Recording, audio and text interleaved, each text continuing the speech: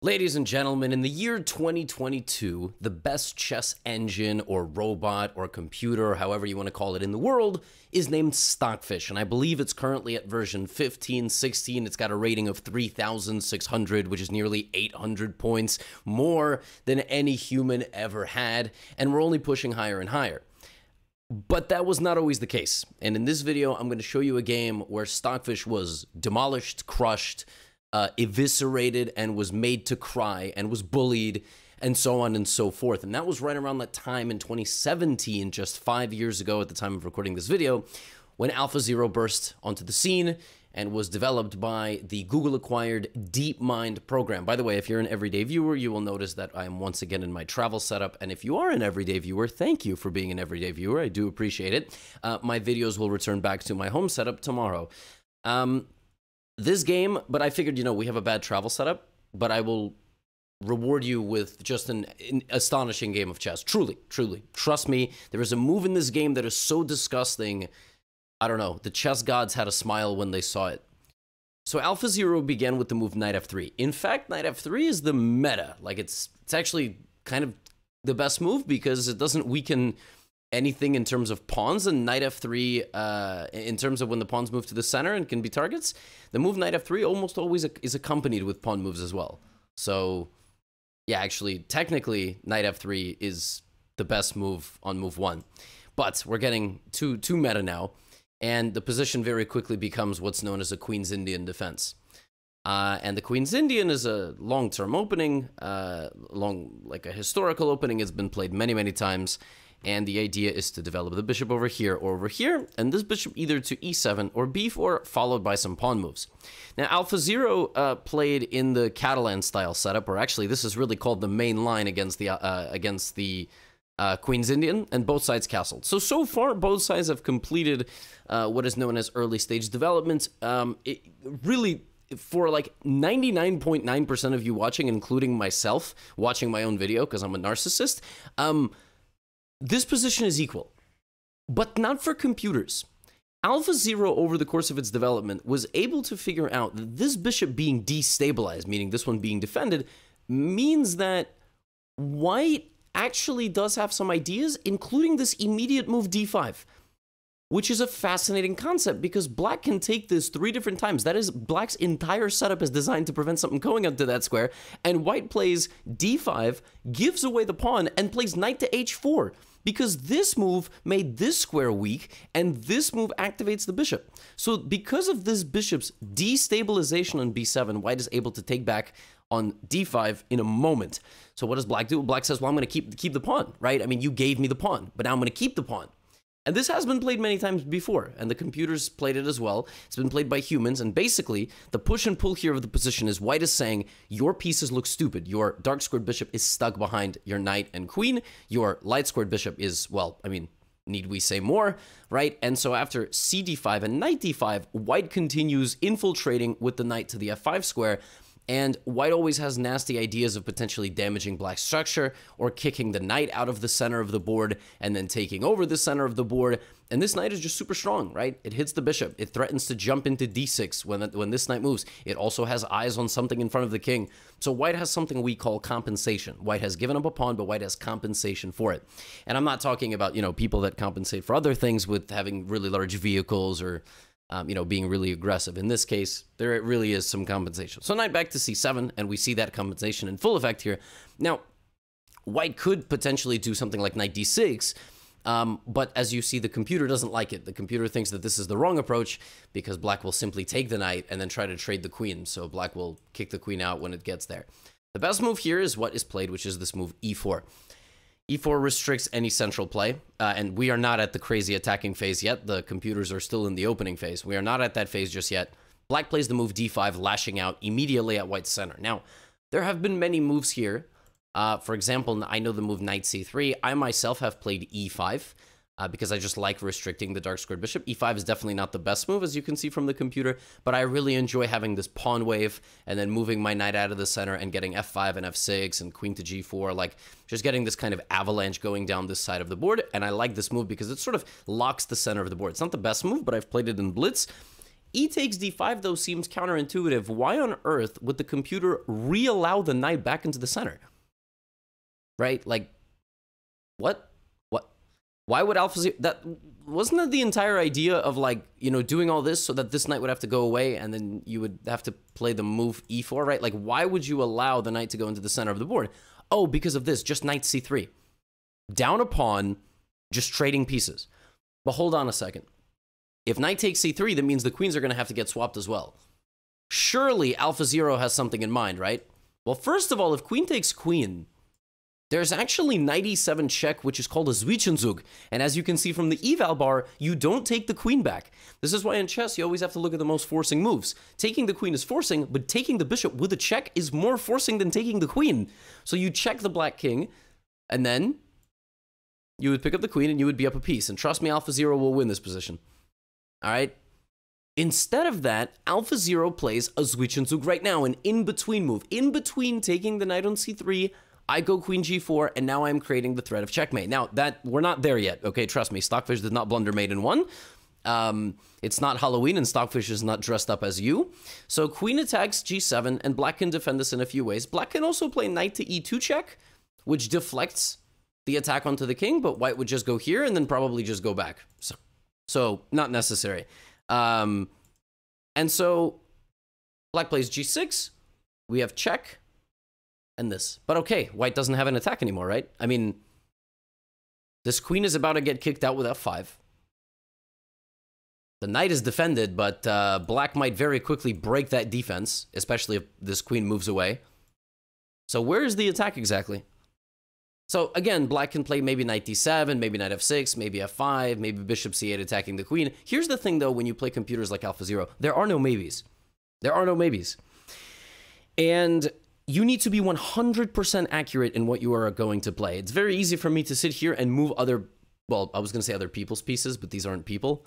Well, I don't know, AlphaZero and Stockfish, I don't know if you guys count as people, but bots. You know, and black does play bishop c8, which attacks this queen. And as I have already said, let's say the queen had retreated out of the position back to the e2 square. This would be really, really counterintuitive to the position. You would be allowing some bishop g5, maybe some bishop d6, f5, and so on. So instead of that, the queen hangs out on the f4 square. Queen hangs out, defends this, prevents bishop to g5. Black offers another queen trade. And computers are so scummy, right? They're so scummy because they understand chess at a level, not because they're going to sell you like a car and it has a bad part in it. They're scummy because they understand the tiniest details of positions. So for example, white could have just gone to a4 right now, but instead white baited the queen forward and then goes to a4. Looks like a total waste of time. Looks like a totally idiotic decision. But by replacing the queen with the bishop, you now create attacks on the black queen, and then you will connect your rooks on the center lines, right? Which is where the rooks belong in most positions. So the rooks are going to be useful pieces as well. All the while, your knight is just bothering the king, just standing over there. And let's not forget this bishop, which just as a little bonus, little sprinkle of flavoring on top of whatever it is that you're seasoning, just laser beams the entire board and doesn't let black move any pieces. Now, okay, so black tries to justify this, right? There are some weird queen dance moves. Black now says, okay, well, the queen has left. And, you know, Gotham in his video 5 years later did just say that if the queen is gone, the knight is going to be trapped. And yes, the knight is trapped, right? The knight really only has one thing. It has to gallop out of the position, still protected by this queen from the other side of the board, and then black would be booted again. Black would boot the knight again. The knight would go here, and then suddenly black is launching a counterattack. So black has used the pawns in front of the king to launch a counterattack. It could get really ugly really fast. Make no mistake, like, white's pieces can get completely restricted, and all of a sudden, I'm not sure what's going on in this position anymore. So black plays the move g5, right? And Stockfish, given its track record of bullying every other chess bot, was like, this dummy overextended, and this dummy is down a pawn, and this dummy has no attack. And AlphaZero went, who are you calling a dummy? Rook to e1. What? So rook e1 makes sense, because when the move g5 happened, the queen and the king both attacked the knight. The king was already attacking the knight, kind of, but the bishop was defending it. This move blocked the bishop, right? And the bishop couldn't take the pawn because bishop takes. So rook e1 prevents the queen from taking on h6. Just so we're all on the same page. You don't want to do this anymore because then I would play rook e7, right? That's the whole point. And now you see white is winning. White is winning because this is really the queen should not be the main defender of the king. That's just, it's not how it works. The king needs the other pieces. So the king takes on h6 instead. The king grabs the knight and is like, yo, Alpha Zero, like, are you stupid? Like, what is going on here? I'm just going to walk back to the corner. Alpha Zero has had such a keen sense of calculation and instinct that it was able to give away 4 points of material and understand that due to the completely restricted and frozen nature of those pieces that I have highlighted on the board, the attack will rage on with the move h4. So now there is a devastating threat. The devastating threat is to play rook takes e7 and bishop takes g5. And just, it's going to be a fork, right? So what does black do? Well, black plays the move f6. Now you might just say, well, Levy, didn't you just mention like running back? Yes. Stockfish really didn't like something here. I don't know what it was, because it's like 10,000 times better at chess. I guess it just didn't like that white is just going to get all this initiative. Again, these pieces are not actually playing any key defensive role in the black position. White will play bishop to f4 and rook to d1, and the extra knight is not felt because it's literally not moved yet. So instead of that, black plays f6, defending g5, right? White plays bishop e3, which is a move that legitimately looks like it doesn't make any bit of sense. Doesn't make any sense. In fact, chess.com Stockfish evaluates this, even Stockfish 15 evaluates bishop to e3 as an inaccuracy. And it very well could be in modern day engine speak, but for any human, this is just like a fascinating move. You just want to play rook d1, and you don't really care that you've blocked this because you've realized that black has no time. Black just has no time to defend the position. It's insane. It's completely, like, there's no time to, nothing you can do. I'm just going to attack you. I'm going to win. Black plays bishop f5, which is a natural move. You finally get the bishop out. You kind of arbitrarily defend some light squares. Now white plays rook a d1, and the queen goes to a3 naturally to trade queens. Okay, so we're down a piece. So just so everyone's on the same page, even chess bots and humans, you cannot trade queens here if you're playing white. Your attack gets completely extinguished. This is the last thing that you want. Your queen is the most important piece on the board. And you might be wondering, Gotham, I've watched 12 minutes of this. That's like 5 times longer than my attention span. Where is this amazing move that you promised? You used car salesman piece of garbage. Well, I will tell you to continue to be patient because queen to c4, all right? No queen trade. I just described that. You don't want to trade queens when you're in a situation where you are under, well, you're down material, but there is a severe attack on the board.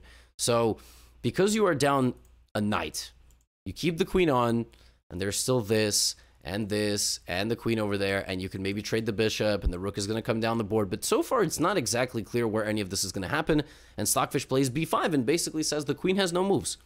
The queen either has to go to b3 or all the way down here. And, I mean, the move queen e2 in and of itself probably does not lose the game.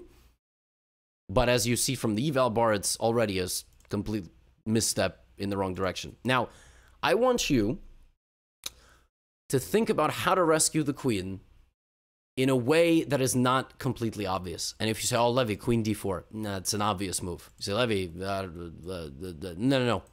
You cannot move the queen right now.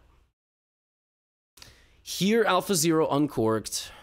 Probably one of the most savage maneuvers I've ever seen, if not the most. Like, one of the most beautiful geometric ideas I've ever seen in my life. I was actually shocked. I have never had this in a YouTube video. I don't know how I've like somehow managed to miss this. So I'm going to show it to you. Danger levels, right? Alpha Zero knows. Queen is under attack, but the king is worth more. H takes G5 check. But what exactly is the point? You haven't improved anything. What, like, there's still no obvious way to save the queen. No, there is. Queen H4 check. So you replace the pawn and it's check, and you cannot be taken because of this. But so what? King G6. Now the queen is hanging again. So if you manage to get this far, that's already impressive. But where's the queen going to go? The queen can still only go to d4. Or it can go to h1. I don't know if that leaves a strong impression on you, but this entire maneuver to take, rotate, and go down to the corner of the board is just, I mean, it's just purely disgusting. The whole point here is, had the king gone there, white would have taken and just bulldozed, right? White would have taken on g5, but because the king defended, now you need to turn your attention to trading off the light squared bishop of the king and then attacking on the light squares, because the king is now on a light square. But what if the king now moves out of the way? The king couldn't do that last move because you would have taken, but we don't have that. Yeah, we're still going to trade. AlphaZero is so smart. Well, naturally, I don't have to compliment basically the strongest chess bot ever invented in literally 4 hours. I have an entirely separate video called AlphaZero Completely Crushes Stockfish. That one was, yeah, that one was pretty brutal. The whole point here is that AlphaZero realizes that with the queen stranded, with the open king, and with the lack of development, black is not actually up any 4 points of material whatsoever. Like, there is no 4 points of material on the board that can save black. And look at this, bishop takes, and it still looks like there's no sufficient attack. Bishop d4 check looks like a good move, but simply bishop to f6 if I'm not mistaken. And you don't have rook e7. Rook e7 would win the game if not for this stupid piece being able to take it. So what does white do here with no obvious attack? Well, you just went down to h3. Let's go back up. Do you know what the idea of queen h3 is? You would think, oh, obviously it's, you know, infiltrating like this and so on and so forth. Nope. The idea of queen h3 is to move the king up and go here. A few moves ago, the queen survived an attack, went down to the corner of the board, gave the king a kiss on the cheek, and now the attack starts the other way. King to g2, rook to h1, and it's going down the center, and it's going up this side of the board, and there's just nothing that black can do about this. The craziest thing is the computer, like Stockfish, still thinks this is equal. Queen takes a2, rook to h1, attacking down the h-file, queen all the way back to g8, only move because you have to prevent queen h7, and now white plays, well, I mean, this, yeah. If I gave you 20 guesses here, it would be impossible to find this move with white. You have a bishop, you have rooks, you have a bunch of pieces, but you play the move c4. And the point of c4 is just to cut away the diagonal forever. Like, you just use this as 2 infiltration points, and the bishop can camp on c5 for the rest of the game, but it's not even that. The move f4 now wins for white because there is no queen a2 check. I told you, it's to block the queen's diagonal, and if the queen takes, well, we know what happens. The move c4 is just incredible. I mean, it's you're trying to play f4 and use every last bit of resources that you have to attack. Black plays the move rook to e8 to prevent the move f4, right? Because now f4, there is simply rook takes bishop, and at that point, you're just down actually too much material. So instead of that, white just plays bishop d4, and the defenses are slowly being stripped away. And you would think that black can somehow defend himself by playing bishop d4, rook d4, something along these lines. But finally, Stockfish makes an inaccuracy. Here, Stockfish had to find bc4 once again and somehow walk its king into the center and, like, not lose. Instead, Stockfish plays this move, and AlphaZero very swiftly and very cleanly executes the kiss of death by taking the rook. And the most incredible thing, you know how white was just setting up an attack on the h-file? All that's gone. Queen e6. That apparently is the winning move. Apparently, if white had executed the attack, it wouldn't have worked anymore because you cut away the rook and the bishop. You don't actually have any more material over here. So queen e6 is winning for white because after knight d7, there is simply rook d1. That's, I mean, and black has to develop. That's the thing. Black, like if black plays queen d7, you will give a check on e5 and it's mate in 4. The rook actually does get in. So because of the threat of checking in the center of the board, and you would think, oh, queen c7 stops that. Yeah, then I just go queen e3 and I get another check somehow. So knight d7, white goes here, and we get rook d8 and up in exchange. And as always, engine games very rarely, I mean, they very rarely need to finish an attack in checkmate. Games do end in checkmate, but they don't have to finish an attack in checkmate. They will simply go to an endgame, and this endgame is completely winning for white, because white is going to win all the pawns. Now, white is not going to blunder a fork. Rook b5, there is knight d6, but instead white will play g4, kick the knight out of the center, restrict the knight, and just go on to take all the pawns, keep their pawns safe. And what makes this a winning endgame is black's structure is really bad, really. That's really ultimately what it comes down to. Black is unable to fend with the defense of everything because rook takes b5 is falling, then this pawn will fall as well. And AlphaZero won one of the most brutal and genius games I've ever seen in my life. I mean, can we just really quickly go back and appreciate h takes g5 and queen h4, queen h1? I mean, this is just ridiculous. Like, this is so savage. and then this, and then creating the attack down the h-file the second that you got to open it, threatening with rook h1, forcing black to play defense. I mean, c4 is just astronomical. It's just otherworldly levels of brilliance. Cutting off the queen's diagonal. And now bishop d4 removes the bishop, and at the end of the day, it's the auxiliary idea. It's the other side infiltration. I mentioned a while ago that this is not the idea. It actually was the idea because of the way the position played itself out. And now we just go rook d1, pick up the material, and we convert the rook versus knight endgame. Well, if you made it this far in the video, I hope it was worth listening to my intro and me telling you that this was a brilliant game. If you clicked off, then bye, you'll never see this part of the video. Good riddance, some might say.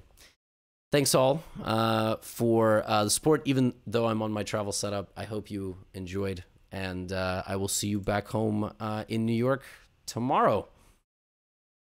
Get out of here.